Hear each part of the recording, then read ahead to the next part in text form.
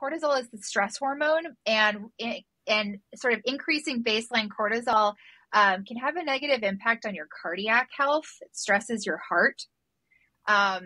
So we don't want to live with elevated cortisol. Obviously, there are a lot of things that contribute to this, work stress, family stress, all kinds of stuff like that. But having a space that's peaceful and not cluttered can help bring down your cortisol and give you a nice lower baseline that's better for your long-term health. And I will say, because sometimes I get people, oftentimes like the spouse of the person who hired me will say, oh, I don't care. I don't mind living, but this is nice. This is what I'm used to. This effect happens whether or not you like or don't like clutter. Like you can be like, oh, I'm fine with it, but your cortisol levels will still be higher.